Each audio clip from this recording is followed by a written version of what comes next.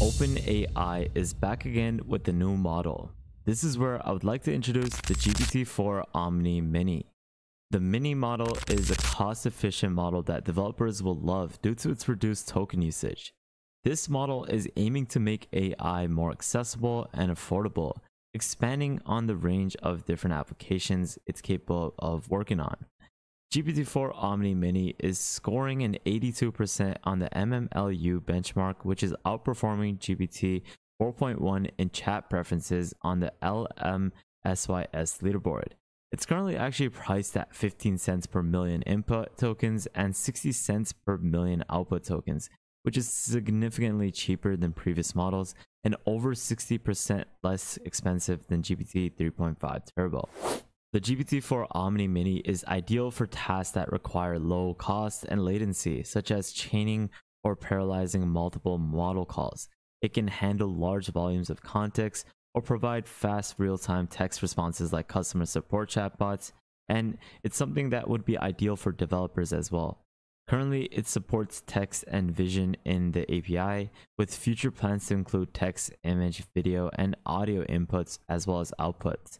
It's a model that has a 128K token context window, and it supports up to 16K output tokens per request, so that it can retain and contain different types of knowledge up to October 2023.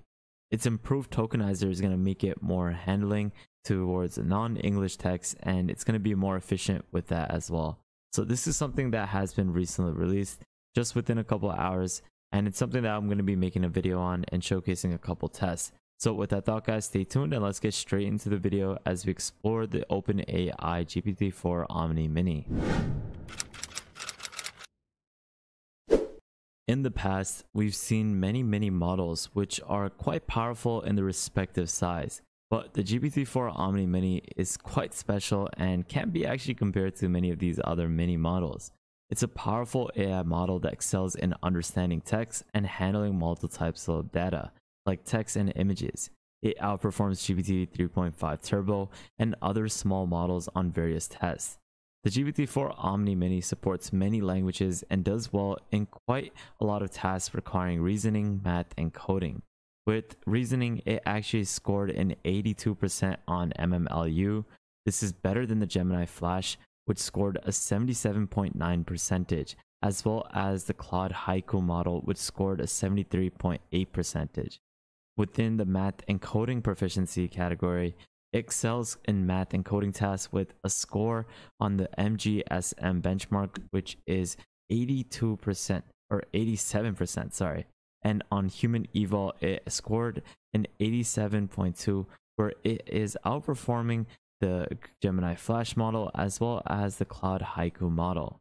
With multimodal reasoning, GPT-4o MINI is also showcasing strong performances on MMLU, which is the multimodal reasoning evaluation.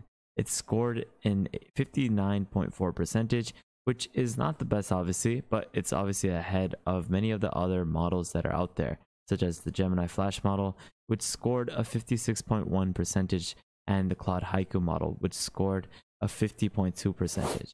And you can see a good model evaluation score, and with all these different models that are quite respectively within the same category. The GPT-4o MINI is outpacing all three of these models: GPT-3.5 Turbo, which is colored blue, you have Haiku, which is colored green, and then Gemini Flash, which is colored yellow. And then all the way at the top is GPT-4o MINI, obviously, which is outpacing all of the models. But you can see within the MGSM benchmark, which is for coding and math, you can see that the GPT-4o MINI is almost on par with the GPT-4o MINI model.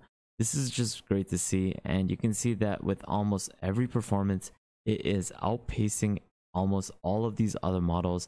And something cool to note is that companies like Ramp as well as Superhuman found that the GPT-4o MINI was significantly better than the GPT-3.5 Turbo for tasks like extracting data from receipts, as well as generating high-quality email responses.